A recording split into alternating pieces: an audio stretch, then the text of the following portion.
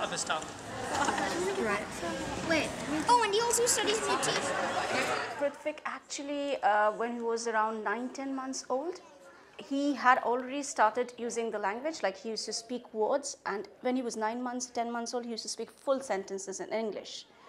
So around that time, he started questioning about the origin of the universe, where did we come from, and what creatures were there before us, what kind of animals are there, and especially he was very, very interested in reptiles, avian creatures and all. We actually didn't know the answers. So we told him, and we couldn't get so much books and DVDs also.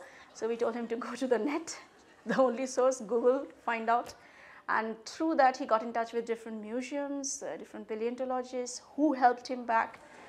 I wrote it because I take classes about these dinosaurs for year 5 and 6. And they can't really understand what I'm saying, so I thought I could put it in the format of this book. And how long did it take me? It took 1 year to write it. He's very, very knowledgeable, very articulate, understands kinds of things at a much deeper level than most children of his age would normally do. He has a phenomenal knowledge of this particular period of history, and the presentation he gave the other afternoon was he could talk for 20 minutes, 30 minutes, 40 minutes, which for a child of his age is absolutely phenomenal. Which are your 3 favorite dinosaurs? Allosaurus, the height of a giraffe, and the terror of the Jurassic. Suchomimus, the terror of the mid-Cretaceous. It eats fish, but when it's scarce, it goes mad and goes off to eat some meat. My next favorite one, it looks like Suchomimus, but it has this gigantic sail on its back. It's called Spinosaurus, the terror of the late Cretaceous. It can even kill T-Rex. We did a very informal, very, very informal testing, and his IQ came out very high. I was very scared, and believe me, I just stopped it there because I definitely wanted a very normal child to grow, play cricket, football, go out with friends. He's not interested in anything of that kind. He watches Discovery Channel and Nat Geo Wild and BBC and all documentaries. What did your school friends tell you?